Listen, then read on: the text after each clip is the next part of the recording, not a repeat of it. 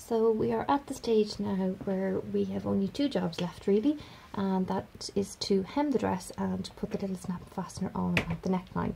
So the lining of the dress has to be hemmed and the actual dress itself. Now when we were cutting out the dress, we laid up the lining and the dress together and used the same pattern piece. So that means the lining is actually the same length as the dress. So we need the lining to be shorter. Okay, so the best way to do that is, as you can see, we have our notches from our hem.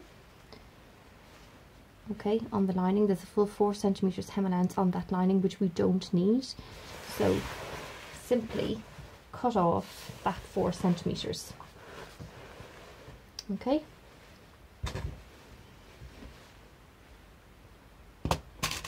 So what I'm going to do is I'm going to pin the whole dress flat, okay, lining up my front and my back, making sure that the hem is sitting edge to edge. So basically what I'm doing is I'm getting rid of the 4 centimeter hem allowance off my lining, because you don't need that on your lining. Okay. So I would do it by eye, but I probably shouldn't. So I'm just going to mark with the pencil the 4 centimeters the whole way along.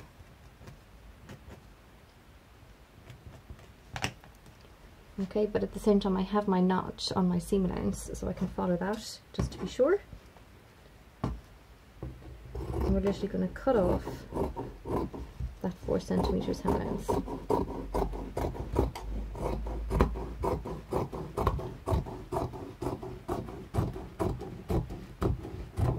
Okay, so there's that gone. And that means that when we hem this, we know for sure that it's not going to hang down below the finished length of the dress. So I like to do a double turn on my lining, so because that just keeps it really clean and neat.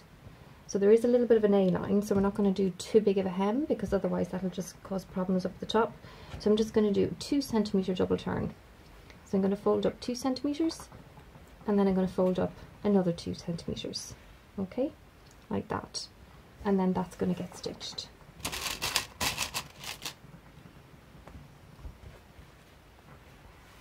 Okay, so as usual I tend to just do things by eye, which is not very good, I know. So 2 centimeters, okay, just to show you what I'm doing there. So I'm folding up 2 centimeters,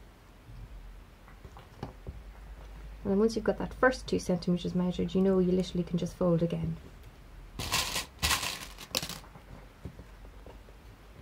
Okay, so you can pin that up the whole way around.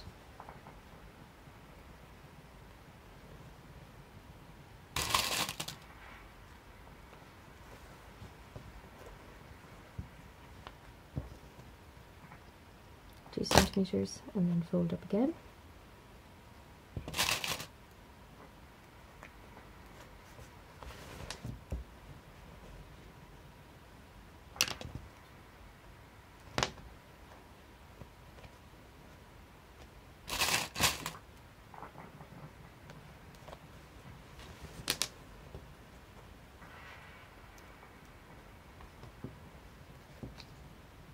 Checking my 2 centimeters as I go.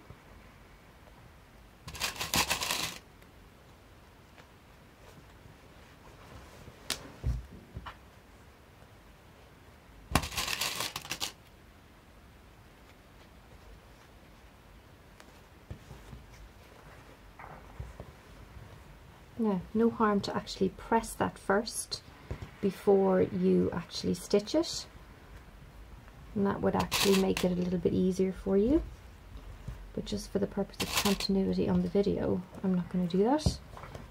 I'm just going to make sure I have enough pins the whole way around, and I do.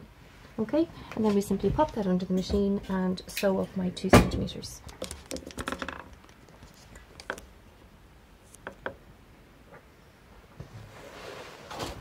So always start at a seam, and I'm literally sewing along the edge of where I folded.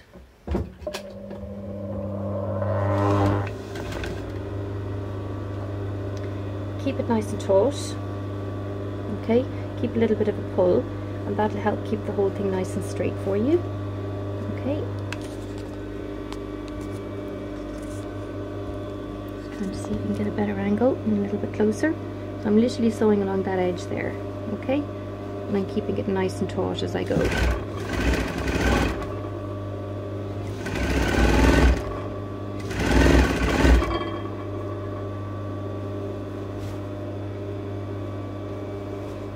So I obviously didn't quite get my 2 centimeters there.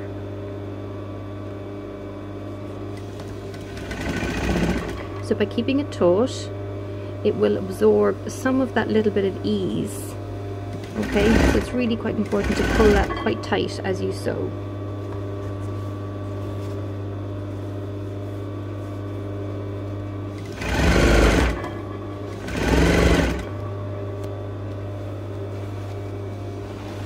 Twist it up here. I'm just going to get rid of that.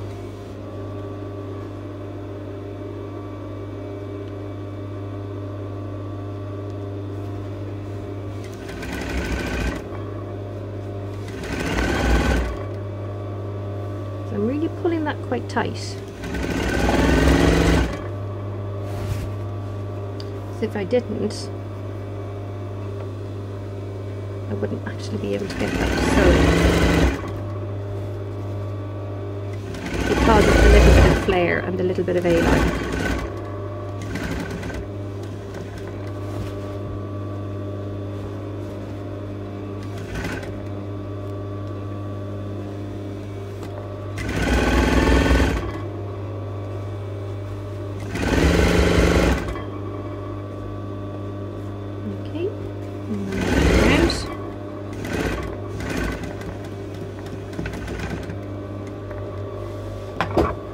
And trim.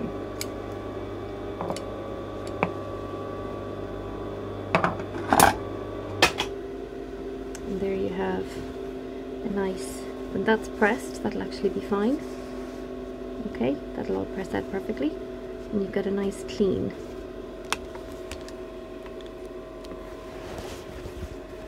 Neat 2 centimeter hem on the end of your lining.